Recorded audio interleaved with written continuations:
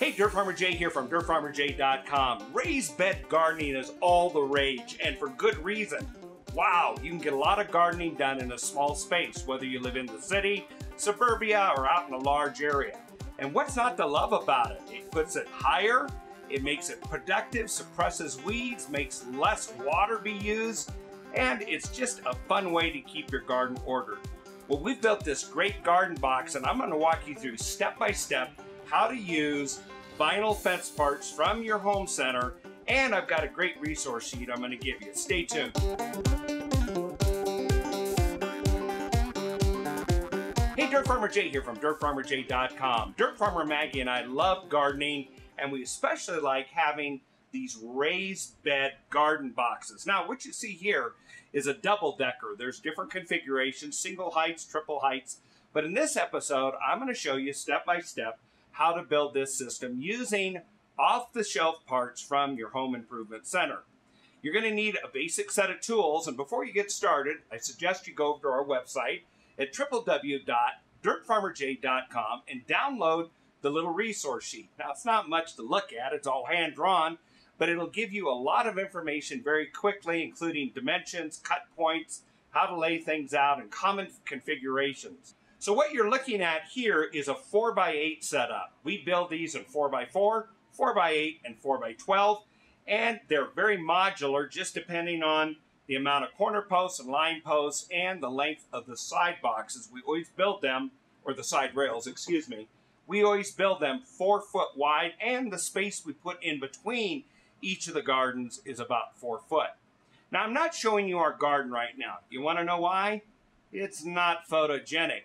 It's in the middle of refurbishment right now, and when it's done, including a complete layout of these and all the irrigation that goes in them and the chip pass, we'll be sure to share it with you and show you what we've done, and maybe you can pass on to us some of the artistry you've created in your food plot as well. Well, let's get started, and I'm going to show you step by step how to build these beautiful and durable garden boxes. All right, to make these raised garden boxes out of vinyl fence materials is a basic set of tools, and let's just walk them. Of course, you're going to need a tape measure, a pencil. You need one of these types of squares. Will make it a lot easier, and you'll see why in a few minutes. Although you could use a combination square. You'll need some kind of saw with a fairly fine-tooth blade. We like this little 6.5-inch cordless circular saw, but you could use a fine-tooth saber saw, or known as a jigsaw commonly. You'll need a little 4-inch grinder with a little fine cutoff wheel. You'll use that to cut the sides or the ends of the slots, not the sides. Also, either just a standard bare hacksaw blade or something that's in a holder as well to finish up the cuts in the corner. And then, of course, you need the material itself. Now, we use here in the United States 5-inch by 5-inch. I don't know what the equivalent is in our European friends countries, but 5x5 post material, and the fence rail itself is 1.5 by 5.5, and of course the slots that it goes in match the dimensions of that fence material. Here's something I would suggest, just a tip for you. Number one, get as much recycled stuff as you can. This will last for several years. It's got UV protectant in it, so it'll stay white out there without getting sun beat, without having to be painted. But go for recycled. Or when you go down to your home improvement store, always look to see if there's damaged goods. It's not uncommon when they're loading the bunks with these large 16-foot sections of this material, of the fence rail, for somebody to hit it on something or to put a fork through it and dent it. As long as it's still structurally sound and you can turn the damage to the inside, why not buy it at less expensively? In one case, I was able to buy some at 70% off. Not bad. So that's another way to do this. Something to think about also, if you notice on this post right here, this is actually a line post for a triple rail, and it's been used before, but it'll do just fine for us. These, because the holes go straight through, You can see there's a match and a match. Those are line posts, or excuse me, the inline posts won't work as corners, but I try to use those, if at all possible, and enlarge them to a double deck stack. And I'll show you the layout on that in a moment. Lastly, I've provided some construction notes and some drawings for dimensions and tips and techniques. It's available as a PDF up on our website at www.dirtfarmerj.com. You can go up there and download them, and I'll provide the link in the description below. And while these are all hand-drawn, they'll still be handy to you. I think you'll get some good information from them. It'll make it easier for you. This is just one type. We'll actually be doing some other types of beds in the future. This is a double-decker. You can do single deckers, triple deckers with different reinforcement, but these are the supplies. I did forget one other thing that I should have added in here. You're going to need a drill bit, about a 1/2 inch drill bit, a drill motor, and you're going to need some poly rope as well, and I'll explain that in a few minutes. Well, let's go ahead and get started with laying out these corner and inline posts. Okay, let's go ahead and lay out, let's do an inline post to begin with. Now, I'm using something that's already been, where the sockets have been cut here, and you can see if I turn it this way and look at it this way, that's a through cut, so it's got to be an inline post that I make out of this post. By the way, the price point on this was free. So there's going to be some waste in this, but it's all right, simply because the price was so great. So the first thing we're going to do is I need to start all of my posts at 17 inches long. So there's my 17-inch mark right there. And what I'll do is go ahead and extend that line all the way around, because I will be cutting it using a saw. And I'm just going to go ahead and boom, right around.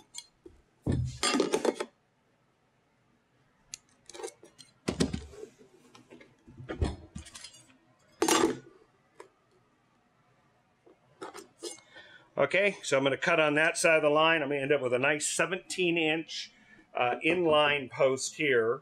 And depending on the configuration, whether it's a 4x4, a 4x8, or a 4x12 box, depends on how many of these inline rails you need. That's all laid out for you here in the instruction sheets that are available to you.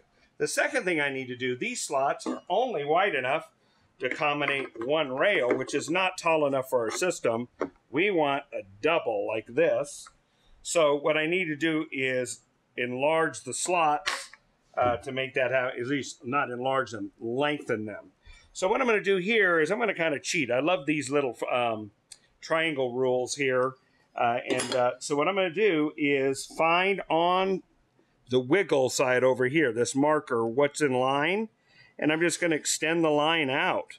Now, to know where I need to stop, by the way, let's first of all, I kind of got ahead of myself here. Let's go ahead and measure this at 11 inches, because that's 2 times 5.5. That is the length of the socket, and I'll go ahead and just throw in a mark, and I'm going to make it a pencil width wider. And then I'm going to take the same thing over here, find the other wiggle point on here, and just simply extend the line, okay? So there, I've got this. It's going to come out. We're going to cut it afterwards. Let's roll it and do that again. There's my 11.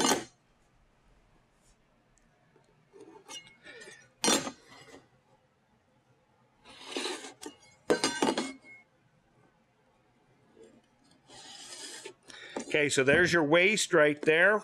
Now, let's just look at this really quickly, though, just to review what you're doing. 17-inch overall length. 2 inches from here to here. 11 inches from here to here.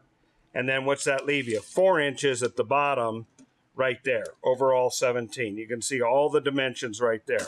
All right. Now, let's go ahead and get this cut.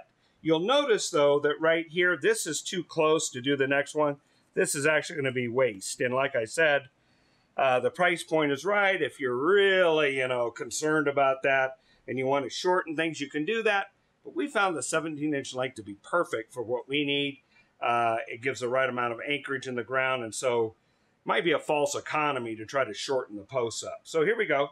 Let's get these going. Here's what we're going to do. We're going to use a little cordless circular saw. We set it fairly shallow, and we're just simply going to do a plunge cut And you won't be able to see this very well. Well, I'll tell you what. I'm going to have you come around the other side here and watch from this side of the saw and see what's happening. See right here? So I'm going to do a plunge cut.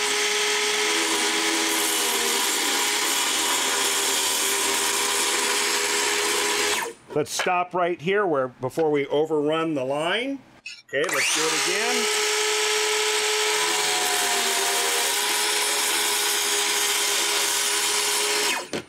Okay, now we have both of those there.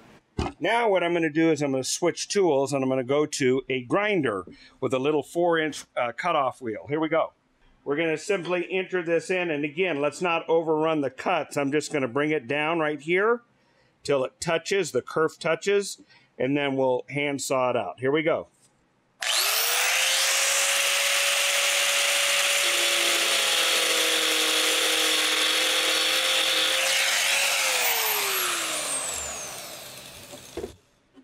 And of course, we'd be doing this on the other side as well. Now we're going to use a hacksaw. All right, let's go ahead and clean up the corners here. You can either use a standard, just a hacksaw blade. I like to orient it so the teeth are coming towards me so it cuts on the pole instead of binding. Or you can use one of these little handheld holders like this, either way. So let's start with the simple. I'm just going to simply put her in here and pull cut until I get to the corner. Do the same thing on the other. You can see it start to let loose right away. Rotate the saw. And there you go. Now you have an extended slot. We're going to do the same thing on the other side. Okay, let's go ahead and cut it to length. We're just going to rotate around as we go here, cutting to the right side of the line, my right side, your left, so we don't cut into the overall 17-inch length.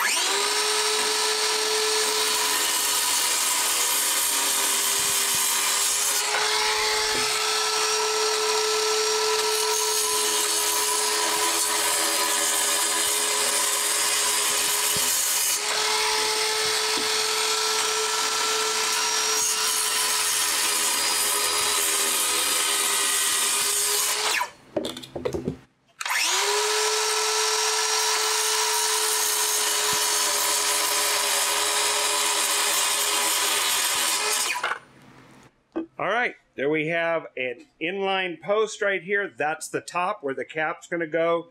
This is the part that gets buried in the ground, kind of completes a socket in the ground to stabilize it. The other thing we're going to do right here, though, is drill in a little bit of a hole right here.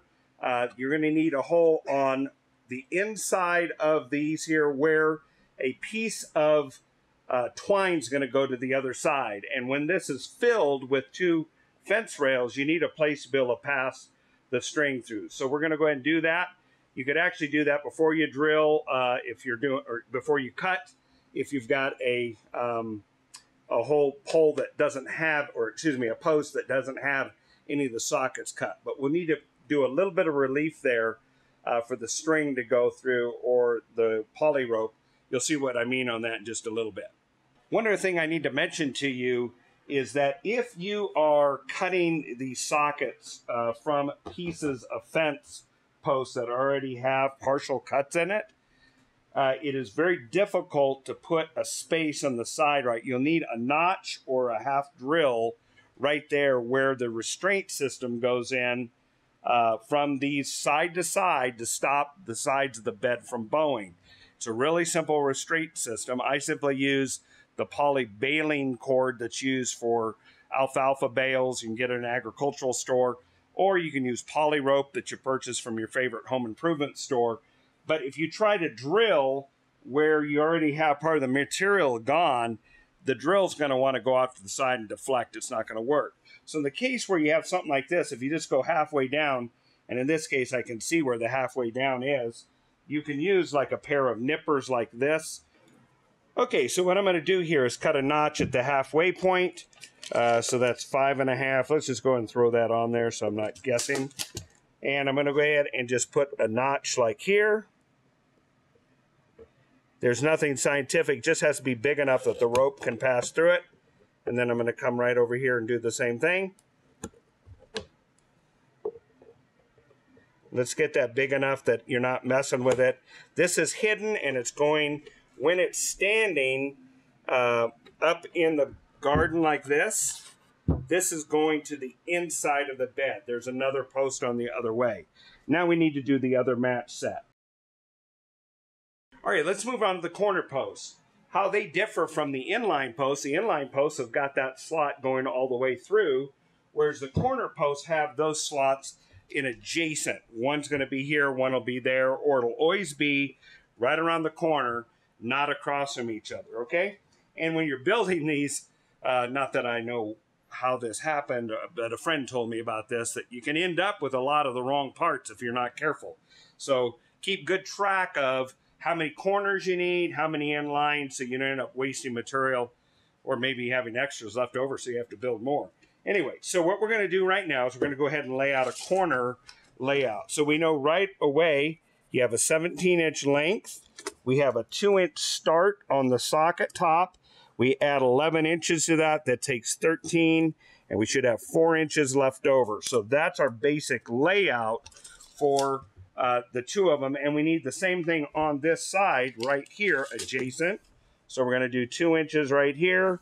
We're going to do 11 inches on top of that, so we'll have 13, and then we add 4 and we end up with 17, and there is layouts for this. So let's go ahead and do some real quick marks on this. There's the top, or excuse me, bottom of the socket, overall post length,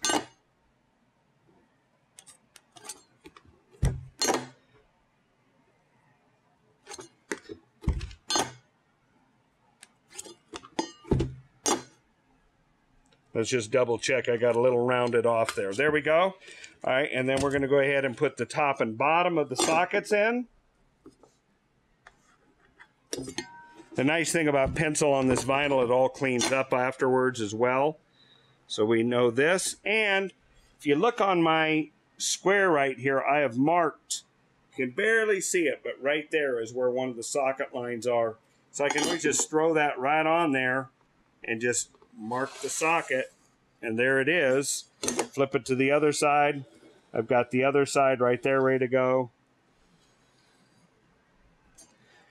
Fast, huh? So there's one. Just do the other side.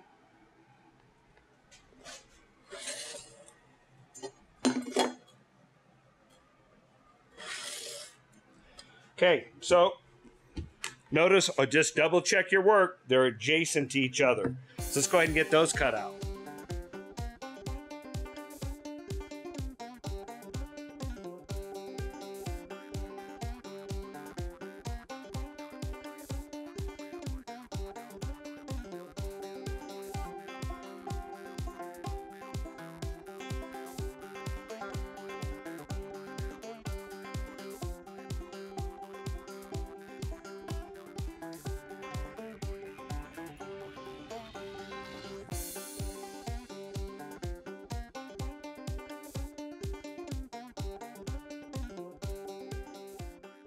All right, now we have corner posts, we have line posts. Let's go ahead and do a mock-up. We'll set up the table of all the parts you need for a 4x8.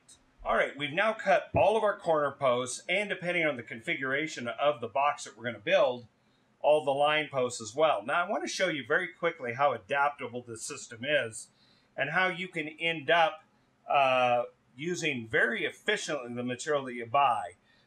The fence rails are sold in 16-foot sections, so it makes it very efficient because everything on here is built on 4-foot increments. So the standard boxes we build are either 4x4, 4x8, or 4x12. Again, all multiples of 4 come out of 16-foot lengths of sidewall very nicely. So I'm showing you right here the basic components. If I was going to build a 4x4 box, obviously this is not set up to scale. I would start with 4 corner posts like this. I would end up with my sections, double stacks of 4-foot rails. So I would need 2, 4, 6, 8 4-footers. That's all on the sheet that I give you as well for the recipe for each one of these boxes. And that would build the sides. I would screw them together, and then, of course, here's the caps, and you put caps on everything. And bury it in there, square it up, and fill it up, and enjoy it, including getting some irrigation. I'll show you in another episode there how to do that. But this is the first configuration. The second one, again, not to scale. If we were going to put 4-foot in walls and 8-foot side walls, then what I would do is throw in these line rails right through the middle, and they would be set right at the 4-foot section. So not to scale, but envision it with me. 4 foot this way, 8 foot this way, but that's 2 4s. This is centered right here, and that becomes your 4x8. Well, the next one up is if you're going to do a 4x12, again, the side walls would be 12 footers. You would need 4 12-footers and 4 4-footers to build that. Now what you would do is put these at the 1/3 length, right, like this. And what you would have is 4 foot on this side, 4 foot, 4 foot, 4 foot, and then 4 foot here. And then there are those tensioners that are put in across the middle. And we did some notches on this one right here, as you can see. All these would be notched. And when you install it, square it up, then you're going to use some poly twine, twine it through. I use a trucker's hitch to tighten it, not to hourglass it, and not to let it bow out, but to keep it nice and straight. And we put about 4-foot aisles between the boxes. We find that that's wide enough for 2 of us to work at and to get up and down there and to let vines and plants spill over the side here. Well, let's go ahead and assemble one of these very quickly, and then you can see just how simple it is and how easily you can reconfigure it. Let's do that. All right, so when you go to cut this material, this PVC fence rail, it's got these little stiffener ribs in it, and vinyl is a little bit grabby when you go to cut it. So don't fall to the myth that these are called chop saws. You're just going to lower the blade in it. You need to kind of gentle the blade into the material so it doesn't grab and you get a nice clean cut. So we're going to go ahead. I'm just using this little bit of scrap right here. And as you can see in the background, throws a lot of chips. So I do all this operation all at once so you can clean it up all at once. So here we go. We're going to take this, which is now this like scrap piece. It's really rough. We're going to put it over here. I'm going to start the saw and then bring it into it a little bit.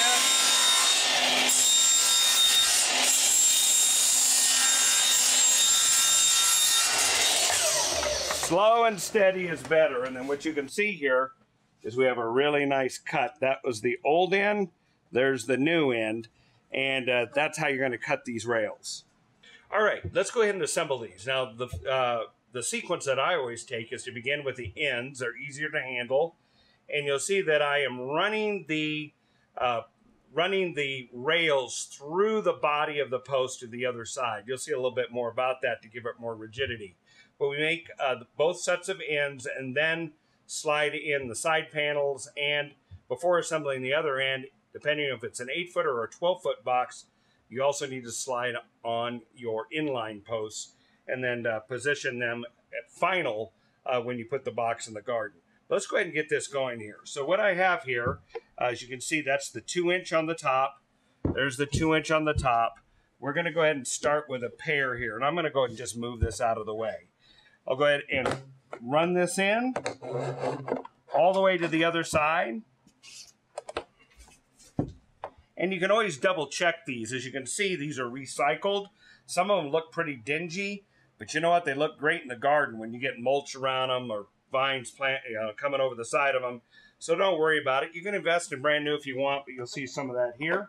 Here we've got 2.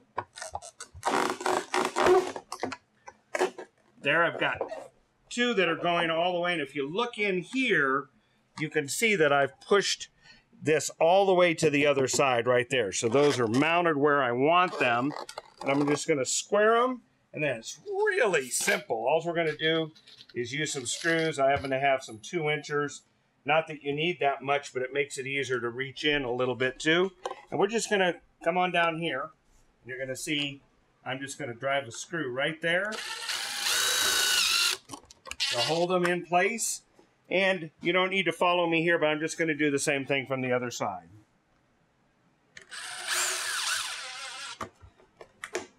Okay, so now those are affixed. As you can see, they're not going to come out of there. I'm going to go ahead and move this over to the other. Again, make sure that you mount it correctly. I don't know, I heard of a guy one time that did it this way. But anyway, you can just make sure you put it this way so they're all the same. Put them in till they're hard to the other side, and you can see that in the end here. They're going all the way here, and you get this really nice solid connection. Again, a couple screws, top and bottom.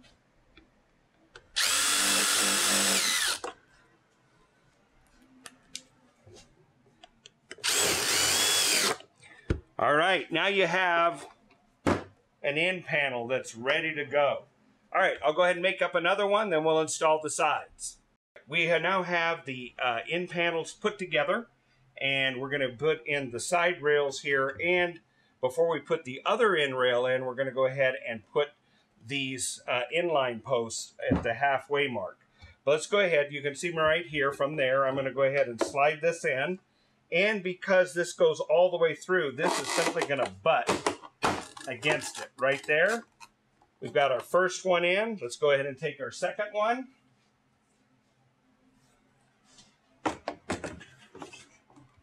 We're just going to stack it on top of the other one.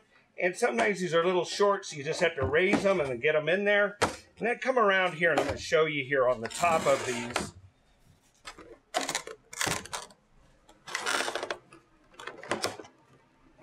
The 90-degree turns, you'll need to adjust this till it's where it needs to be.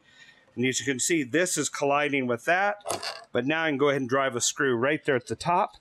And I'm going to go to the bottom and do the same thing.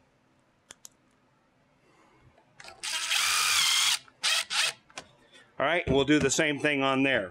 Next thing we're going to do is slide on our center posts. All right, now that we have our side rails in, if you were doing a 12-foot bed, you would need to place 2 of these here, one at the 4-foot, one at the 8-foot mark. Since we're doing an 8-foot bed, we're going to place one of these starting on the other end. We're going to slide this down along, making sure, yeah, I just did it, making sure to put them the right way, this thicker part to the bottom, this to the top, and we're going to slide it down. One other thing I need to make sure is those notches, you're on the inside of the bed right now. So with those notches right there need to go towards the inside. And then the other side will be a matched set of that notch that'll then allow the tie or the restraint system to go in. So we're going to go ahead and slide it on and put it over here. All right, so we now have that inline post there in place. This work table isn't big enough to do a 4x8, so we're going to move it onto the floor here in the shop. And we'll show you the completed bed and a few other little tips about this. And let's go to it. All right, now we've assembled the whole 4x8 box here. You can see we're all the way over here, 8-foot sidewalls. Everything's put together. You can see down in this corner here that the screws on this right here hold the corners tight, so you can flex it, but it keeps it all together until you can square the box up. There's screws right here as well that allow you to put that center post where it needs to be on the center mark. All right, now it's time to install your new garden box out in your garden. So a couple things you're going to do. Number one, you'll notice that there's that much distance below the bottom edge of the sidewall. And so you're just going to dig, in this case, 6 shallow pocket holes. And I use a string line to get one edge where I want. If it's in a whole set, the right distance from what's already there, or if you're putting in the first ones. Square it up. Take time to make it look pretty, because you're going to enjoy this for many years to come. And you're going to dig in these 6 pockets, set these down until this sits on the ground.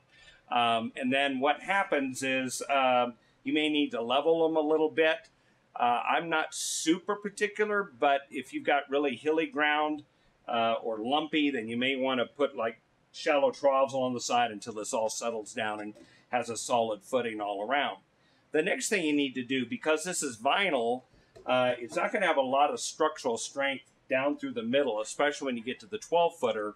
So this is a really simple, low-tech restraint system. Do you remember those notches that we put on the side of the line posts over here? All we do is we take this type of poly twine that's used for baling alfalfa. run it through those holes, tie a loop, and then simply do a cinch back like this. Now, we don't over tighten it, because if you over tighten it, you're going to hourglass your sides. They'll be caved in. And we don't over loosen it, so you don't end up with bellies along the side when it gets filled with soil or potting mix or whatever your growing medium is.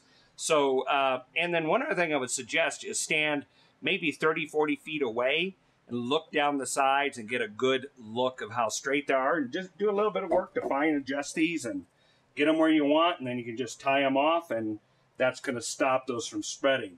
One other thing I would mention here, and that is we put the restraint holes about the center point. You can see right in line, right where the two fence rails are.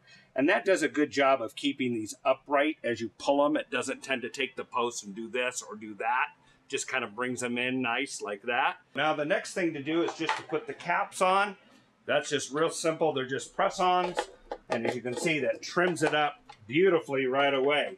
Now the only thing that's left to do here is to take it in the garden, and you have a couple choices. I always try to put in irrigation from the get-go, and we'll show you that in another video. Meanwhile, you can go check out one. There's a link in the description below, just for general purpose drip watering using PVC and a 16-inch drill bit, common ball valves, PVC ball valves. But we adapt that system, and we utilize that to make sure that the drip system's running this, so we're not dependent on hand watering. All right. So if you found this to be helpful, or you would like to give us some more tips about what you're doing and to pass it on to your fellow viewers, do so in the comment section below. If you like the video, please like it. Better yet, subscribe to our channel, and when you do, ring the bell, and you'll be notified approximately every Friday of great content from Maggie's Kitchen, here in the shop, out in the garden, the yardscape, great product reviews. Until the next time, this is Dirt Farmer Jay from dirtfarmerjay.com.